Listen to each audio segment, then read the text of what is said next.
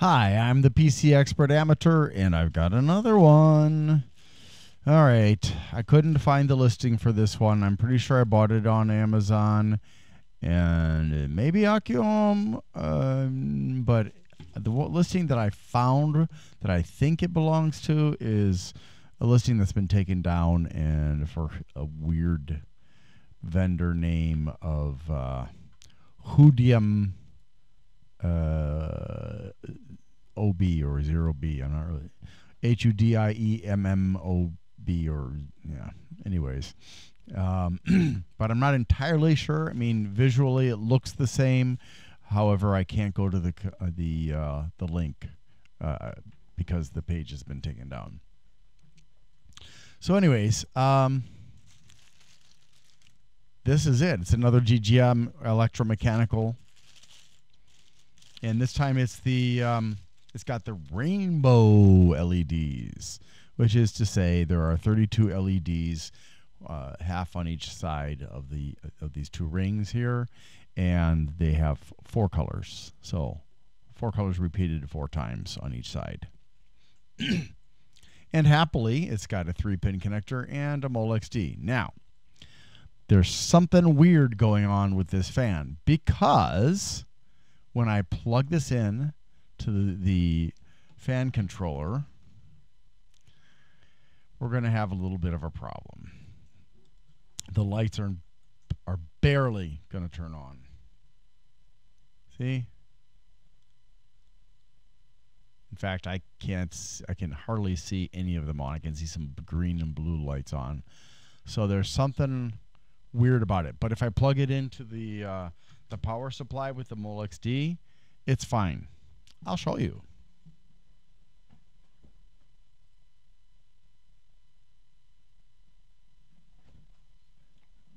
Here we go.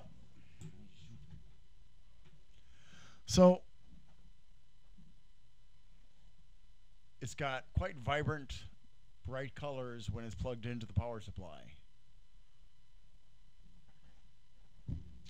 Looks really washed out on my screen, but hopefully it'll look right on your screen.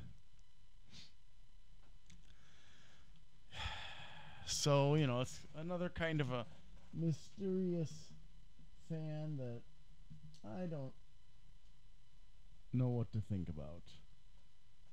I have no specs, really, for this fan. I just call it the Rainbow Double Ring LED fan from GGM Electromechanical. And other than that, I paid, I think, $8.21 for it. It's made in China, 120 by 25, 32 LEDs, 4 colors, like I said, 135 grams, 11 blades, 100, and that's, there's not much else I can tell you other than that. It's a 35 centimeter fan cable, daisy chainable through the Molex and not sleeved, 3-pin DC plus the Molex. Not sure what kind of bearing, 12 volts, and the only thing left that I can tell you about this is the indications for rotation and flow are there. It turns in a clockwise direction. You get 4 screws and you get corner cushions. Hooray! And that's all there is to that. So, again, this fan probably is a little bit better than the last one as far as like how much power it's got, but still I would only really want to use this as an exhaust fan, if anything.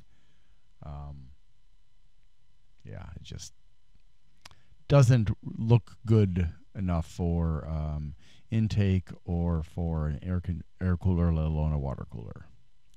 Thanks for watching.